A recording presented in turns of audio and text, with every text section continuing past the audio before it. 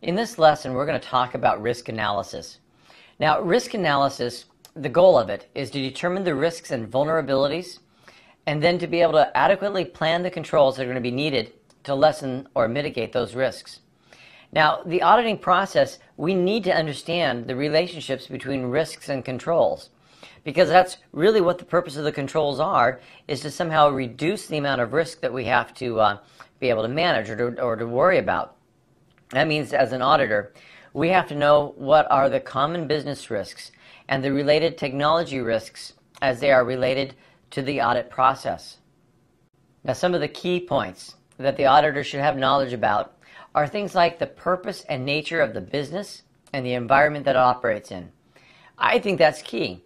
We need to know what this business does. I mentioned this before, that we might focus on the IT, the IS, but you know what? It's more than information systems. This company does something. As an example, I remember, and I wasn't a part of an audit, but just some other work I did with a chip manufacturing plant. And they build, chips, processors and memory and those sorts of things. And I remember as I was looking at their business and the nature of their business, they instilled into me how their goal and purpose of that business was to make chips. If they didn't make chips, they had nothing to sell. And if they had nothing to sell, they were not in business. And the IT department was nice. It was helpful when they wanted to communicate through email, when they wanted to talk on the phones with voice over IP, when they had their databases and their mainframe. I mean, very nice that we provided, the connectivity and the availability.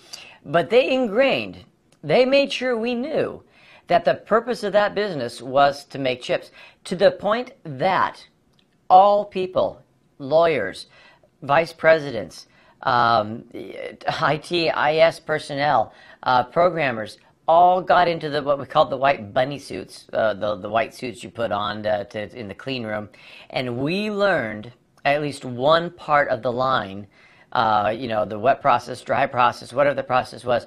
They made sure we knew how to make chips. Because if it got to that point that they needed, to start cutting expenses and to, keep the business alive, they knew that they didn't care about their email as much as they cared about making their chips. And that makes sense to me, because without that, they had no money. So what am I getting at? I'm saying the purpose and nature of the business and the environment that it operates in is something you need to have knowledge about. If you don't understand that business and how it works and what their guiding philosophies are and how they operate, then you're not going to have a very successful time even to begin how to plan the audit, let alone understanding what risks that company faces. Now, part of that analysis is to know how much dependence does the business have on technology. Now, that is becoming something that is more and more prevalent in today's world, right, as far as how much technology is involved in all facets of the business. Of course, today we have it from our cell phones, which are, now mini computers, as we're looking at these droids and iPhones and these net pads, and it just continues on. And we're seeing that very pervasive in all parts of the technology.